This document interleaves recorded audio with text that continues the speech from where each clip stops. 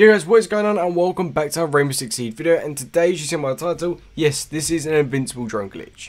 Now this drone glitch actually does work on Bank. It's pretty much been around since like season 2, however it just keeps reoccurring and come back to it, so I thought I'd just show you. But apart from that, it's a really cool drone glitch. It really does help you out and it just allows you to look through the map, just see where everything is going on. And apart from that guys, we're going to get straight into it, so we're going to go into Bank. And apart from that, before we do it, if you are new around at all, like leave a like, subscribe, turn on post notifications because I upload all the time now. And yeah, because quarantine's been boring, so I can help you out, you can help me out. But apart from that, we're going to go into Bank, and I'm going to show you this little drone glitch.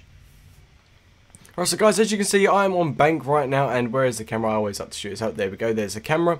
And then, literally, all you want to do is just come right to the back of here. As you can see, I'm doing right now. You don't have to follow these footsteps, but it's just a bit easier. You can spawn in this location. It's completely up to you, but I always just find it is a bit easier. And all you want to do is you just go into the little vault, and what you want to do is just go and vault onto this kind of little wall here. Walk around. This does take some like tricky parts to go across, but it's completely up to you how you want to do it. I'm just being a bit fancy. Go across here, and then you can just get a little vault, just going across onto there, and boom, you're all good and sorted to go.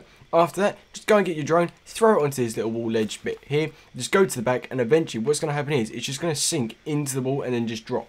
So you guys, you can see, and then if we just go back, you can see it just drops straight in, and then what we're going to do is just start moving around, and you might want to go to the side of it, and sometimes your drone does drop outside the map, so you've got to be just a tiny bit careful, because as you can see, there's a fine line, and boom, mine just did that. But as you can see on the way down, we could literally see tons of stuff. So what we're going to need to go and do now is go and get our other drone, which is literally just here, which is literally 2 seconds away, so we'll just go and pick that up. Oh, and we've just fallen off, didn't mean to do that.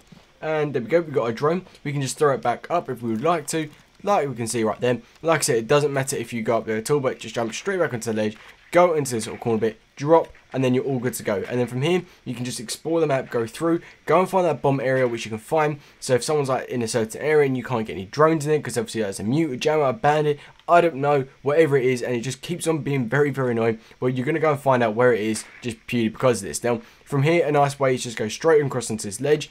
And then, as you can see down into the server room, you can see into this kind of main area. So if you're worried about someone coming from top and you can get someone to watch them, that is perfect.